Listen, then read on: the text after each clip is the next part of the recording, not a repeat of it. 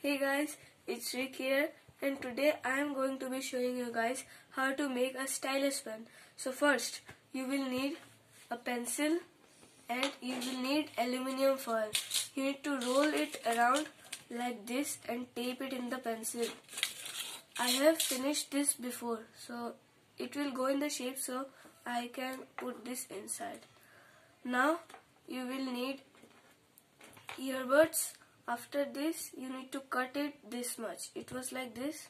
You need to cut it this much and you will put it inside the tip right here.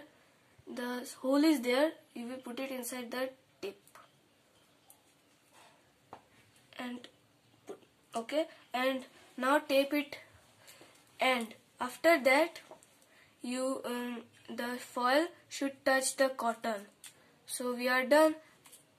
The stylus pen is finished, so now I will show you guys the proof.